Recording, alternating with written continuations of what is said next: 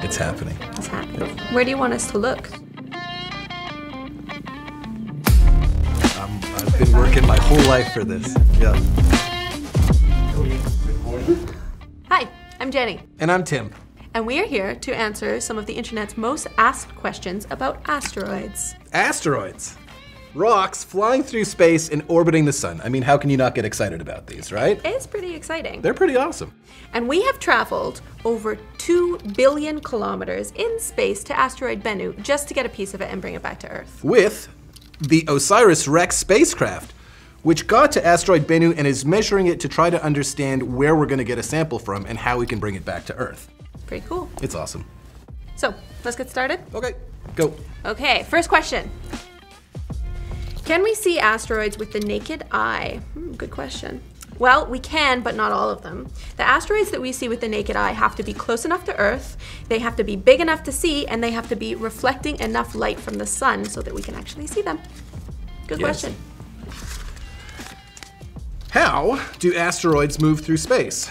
Well, when they were formed at the beginning of the solar system, they got a little push and really haven't stopped since. They can accelerate sometimes if they fly close to a planet, but they've just been moving the entire time. Just been going. Just going. Just going. Okay, next question. Where are asteroids found?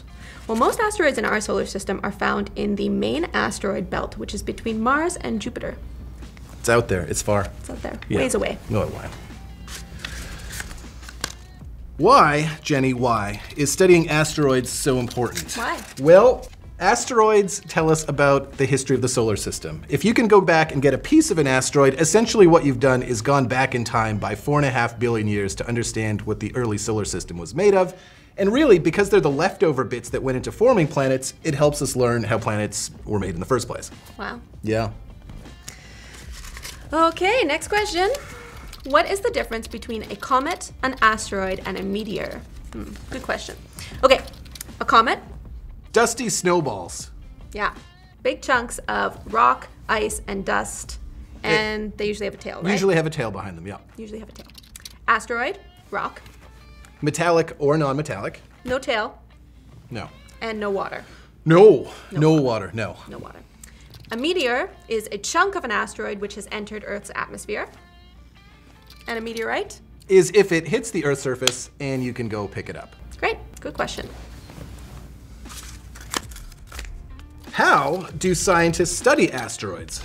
Well, one of the ways we do it are with spaceships like osiris-rex that have flown over 2 billion kilometers to asteroid Bennu. There's instruments on the spacecraft that can take pictures of it to know what it looks like, to measure what it's made of, and with the Canadian instrument called OLA to measure really, really accurately what the shape is so that we can figure out where to grab a sample to bring it home. Cool. Wow. Yeah, it's gonna be incredible. No kidding. Science. When were asteroids formed? Well, asteroids were formed when our solar system was formed, so what, 4.5 billion years ago? And they're really like these time capsules in space that show us what the composition of our solar system was way back then. Jenny, is there water on asteroids? Nope. Nope. None. No water on asteroids. Maybe there's some water trapped in the rocks, but not water as we know it, you know? No. Can't swim. No swimming. I think you can take the next one. Tim. Yes. Do asteroids have gravity? Yes. They do? Yes, they do. Of course they do. Anything that has mass has gravity. The problem is that asteroids are usually pretty small, so the gravity isn't really that strong. Yeah, not strong. Not strong. At all. Now, is there life on asteroids? Well, no. No. No, asteroids are awful, awful places. There's no atmosphere, there's no water, the radiation is terrible, and so there is nothing living on asteroids. No, bad places to go. Don't go there. No. No. Poor choice. Okay. Okay, Well, we're done with questions. Got? oh, I'm taking. I guess that's it. All right, we're done. See you, Tim. Cool.